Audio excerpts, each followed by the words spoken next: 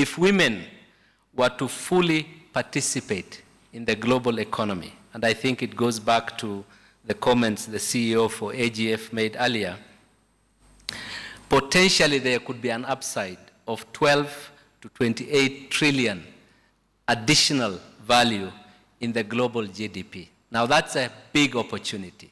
That's something we should all be working to unlock and to execute. At Absa, we recognize the importance of this opportunity.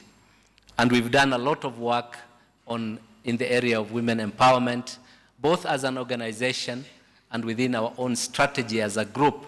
But I think we have a number of people within the team that are really passionate. If your actions inspire learning and action by even one other person, then you are a great leader.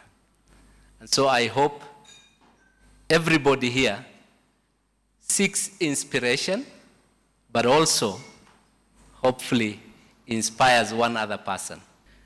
At Absa, we spend a lot of time on this sector and on the women proposition, and the conference and what we are doing here today is really part of a much wider effort that we are on.